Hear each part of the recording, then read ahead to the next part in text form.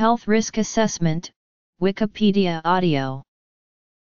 A health risk assessment is one of the most widely used screening tools in the field of health promotion and is often the first step in multi-component health promotion programs. A health risk assessment is a health questionnaire, used to provide individuals with an evaluation of their health risks and quality of life. Commonly, a HRA incorporates three key elements: an extended questionnaire, a risk calculation or score, and some form of feedback, i.e. face-to-face with a health advisor or an automatic online report. The Centers for Disease Control and Prevention define a HRA as a systematic approach to collecting information from individuals that identifies risk factors, provides individualized feedback, and links the person with at least one intervention to promote health, sustain function, and/or prevent disease. Definition: there is a range of different HRAs available for adults and children. Some target specific populations. For example, in the U.S., Medicare HRAs ask seniors about their ability to perform daily activities.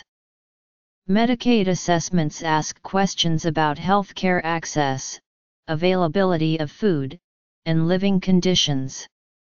Most HRAs capture information relating to the main objectives of a HRA are to demographic characteristics: age, sex, lifestyle, exercise, smoking, alcohol intake, diet, personal and family medical history, physiological data: weight, height, blood pressure, cholesterol, attitudes and willingness to change behavior in order to improve health. In the U.S., HRAs used as part of the Medicare annual wellness visit help identify issues important to a senior's health and well-being. HRAs used as part of Medicaid enrollment help identify individuals with health problems that need immediate attention. The original concept of the HRA can be traced back to the decision by the Assistant Surgeon General of the United States to conduct a study to determine probable 10-year lifespan of individuals based on lifestyles and predisposed conditions. The project, led by Lewis C. Robbins, MD, of the Public Health Service, was the Framingham study. The study was based on in-depth longitudinal studies of 5,000 families in Framingham, Massachusetts, that continues to this day under funding from the National Institutes of Health. Dr. Robbins left the Public Health Service and joined Methodist Hospital in Indianapolis, where, working with Jack Hall, MD, he developed the first set of health hazard tables. This culminated in the publication of How to Practice Prospective Medicine in 1970, a guide for practicing physicians, which outlined the health risk assessment questionnaire, risk computations, and patient feedback strategies. It wasn't until 1980, when the Centers for Disease Control and Prevention released a publicly available version, that the HRA became widely used, particularly in workplace settings. Health and Welfare Canada reviewed How to Practice Prospective Medicine and created a mainframe version of the book. The Centers for Disease Control became aware of this product and adapted it to the newly available personal computer. When Prudential Life Insurance also took an interest and asked to fund an update of the program, the CDC, which could not accept private project funding at the time, transferred ownership to the Carter Center at Emory University, where it was updated from 1986 to 7. The transfer and subsequent program were managed by Dr. Ed Hutchins, who had worked on the HRA in positions at the University of Pennsylvania and Charlotte-Mecklenburg Hospital. At Charlotte-Mecklenburg, he secured a contract with the World Health Organization to create a mainframe product that could be used on an international basis. The HRA was managed as a not-for-profit product. Copies were distributed to every state health department and liaisons were assigned to each to work with their staffs to evaluate related data. Over 2,000 copies of the software were distributed to users who requested it and approximately 70 copies of the code were provided to for-profit companies that were interested in developing proprietary products. This proliferation coincided with the rapid growth in interest in corporate health promotion programs as awareness developed on health risks and for-profit vendors monetized the programs. The Carter Center's interest shifted to Africa and Dr. Hutchins founded the Healthier People Network, which in 1991 to continue the work. HPN raised funds to support the HRA, but additional funding was not forthcoming from government sources.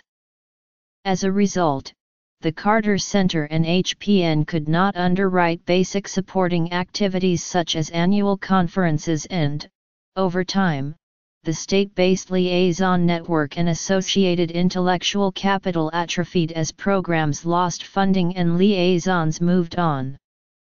The use of HRAs and corporate wellness programs has been most prevalent in the United States, with comparatively slower growth elsewhere. However, there has been recent strong growth in corporate wellness outside the US, particularly in Europe and Asia.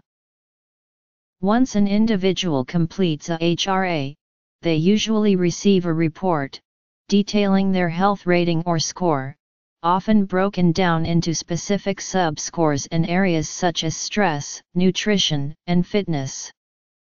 The report can also provide recommendations on how individuals can reduce their health risks by changing their lifestyle.